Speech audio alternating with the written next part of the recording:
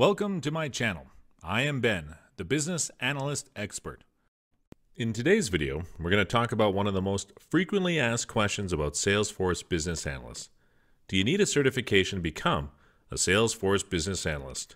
The answer to that question is no. Having a certification helps, but it is not mandatory. Experience is more important than certification when it comes to IT jobs.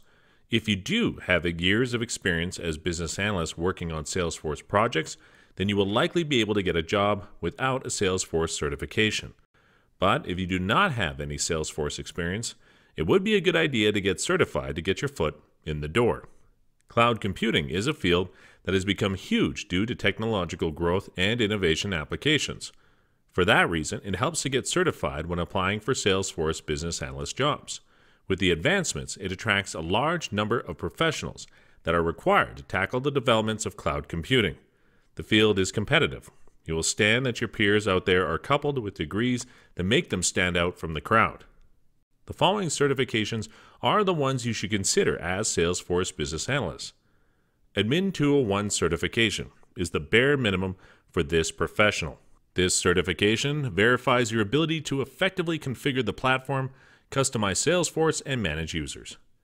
Advanced Administrator is an upgrade that targets professionals who already have experience and can execute Salesforce advanced skills, like preparing reports, dashboard skills, and automation processes. Certified Consultant. SFDC certifications are in high demand in the information technology industry.